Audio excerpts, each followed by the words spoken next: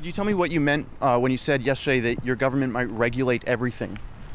I certainly never said that. So well, you said it. You actually said it as a threat. Unfortunately, Rebel News always distorts what I say. No, it was quite clear. You said it in a tweet as a threat to companies, digital companies that don't regulate themselves. You said the government could regulate everything. Say to you that you guys are contributing to hate against me because you spread misinformation and disinformation. I will continue to call out your misinformation and disinformation every single day. Okay, what was the misinformation? Please tell me. I'd be interested to hear. The misinformation and disinformation is what you just said right now. That you threatened yesterday to regulate. Don't just count on the media, the mainstream media to cover this or to push back. Individual Canadians need to get involved politically, and they need to let their local member of parliament, especially if their local member of parliament is a Liberal, they need to let them know that what they think and how they disagree with that direction.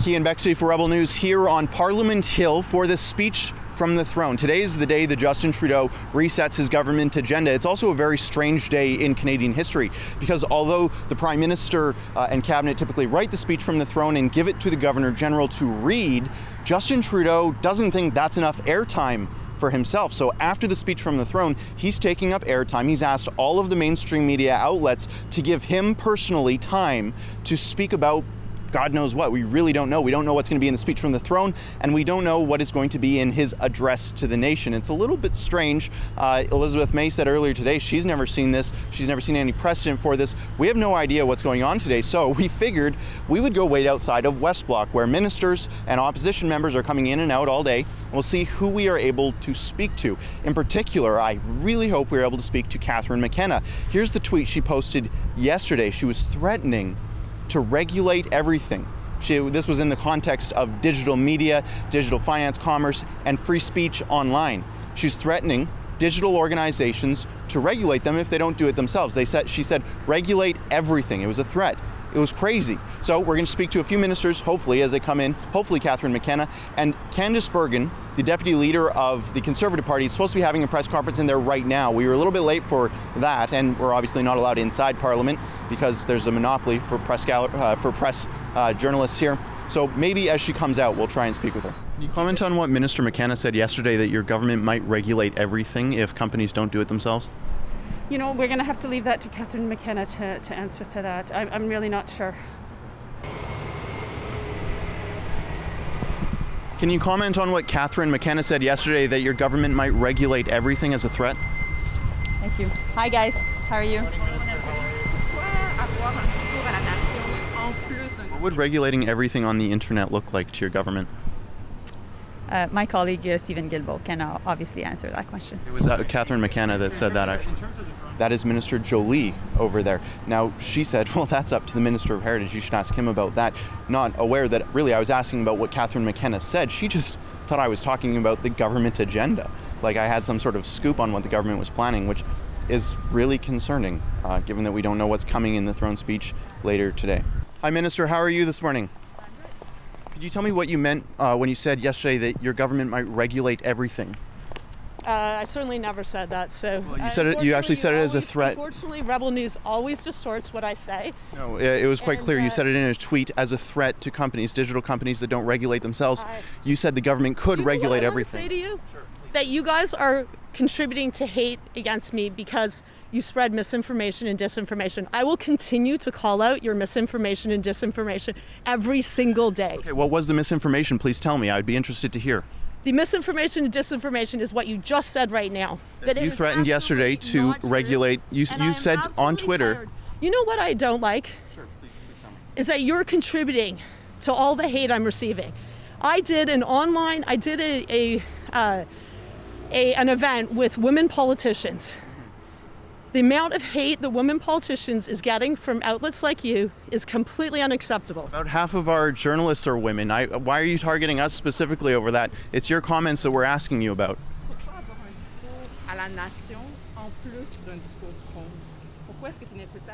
Why do you think the massive amount of forest fires that are happening in the United States stop at the Canadian border? They don't. They actually do. There's been, several wildfires in BC and maybe a few in Alberta, but record lows, in fact, in Alberta this year. Record highs in the United States. Now, why could that be? Maybe it's not climate change. Listen, if You jackasses are gonna be in scrums with us? F off. Don't touch me. Yeah, well, get the f away from me. What's your name? Mr. Freakout. If you're gonna be in scrums with us, get a mask. Sorry, what? If you're gonna be in a scrum with us, get a mask. What's your name and outlet? Get out of here. I wasn't able to see what your press conference just was. Would you be able to recap it briefly for me? Sure. There are, I would say, three main areas that we're looking at the government to address in the speech from the throne. Firstly, direct health benefits to Canadians in terms of getting rapid testing available so that people aren't waiting in line for hours and days to try to get tested. Secondly, we believe the country is more divided than ever. A direct result of this Prime Minister's action. So we'd like to see wording and action that unifies the country and that shows Western Canada that Liberals value them and value the resources that they develop and that we develop, including agriculture, which is a huge part of my riding. And then some fiscal responsibility. This government has done a terrible job of managing the finances of the country when times were good, and we don't have much confidence in them in managing things when they're not good. So those are the three main areas that we're going to be looking at. All right, now I'll just ask you quickly about what McKenna said yesterday in a tweet. She threatened that her government might regulate everything if companies don't do it themselves. And it was specifically in regards to digital commerce and digital free speech. What is the Conservative Party's thoughts on that? What would you say is your guys' response to Justin Trudeau's knee-jerk reaction to censor everything and regulate everything? Obviously, we don't like it. It's concerning. Canadians are worried about their freedom. They're worried about what kind of censorship the government, Liberal government, would have on them. I mean, it's no mistake Trudeau admires China's basic dictatorship for a reason. So we're concerned about it. But what we've seen them do is they sort of throw out these ideas, float them out, see what the response is. And so I think Canadians have to continue to be very vocal.